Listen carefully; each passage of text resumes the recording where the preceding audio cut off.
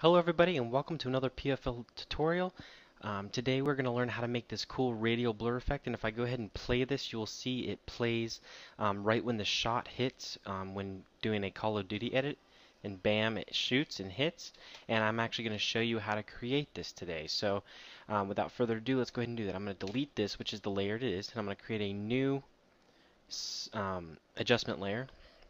Drag this below this, and we'll go ahead and just rename this to Radial Blur.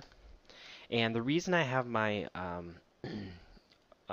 volume here, because I have my DSR sound, but the reason I have this open is so you can see where the bass line hits, which is right here on the song, and the hit marker is right after it. So we want to start right here on this hit marker, and we're going to go ahead and click on our radial blur, hit the Alt left bracket key to stop it, and then after the shot is done, which is there, we're going to end it. And that might be a little bit long, so I'm actually just going to shorten that up.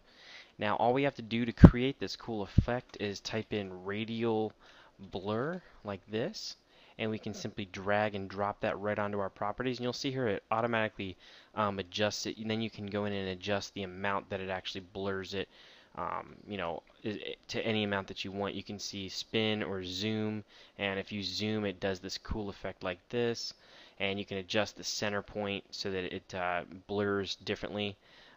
You can adjust the whole thing right in here if you just select it, and put the anti-aliasing to high if you really want it to look good, versus low, it's just kind of grainy. High is definitely better. Put this back at around like 10, maybe even a little less than that. I usually go with 6 to 8, just depending.